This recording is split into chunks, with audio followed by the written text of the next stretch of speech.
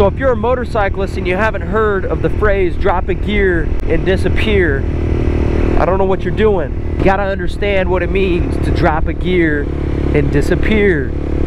You're cruising right, you may be in a little bit of a mid-range of your, mid-range of your gear, we'll call it.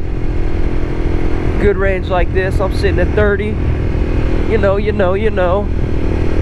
But we gotta disappear, we gotta get out of here quick. So what we're gonna do is we're gonna drop a gear and get into that high RPM. That way we can just get that high torque and get the acceleration right out of there, you know what I'm saying? But let me give an example to you folk of dropping a gear and disappearing.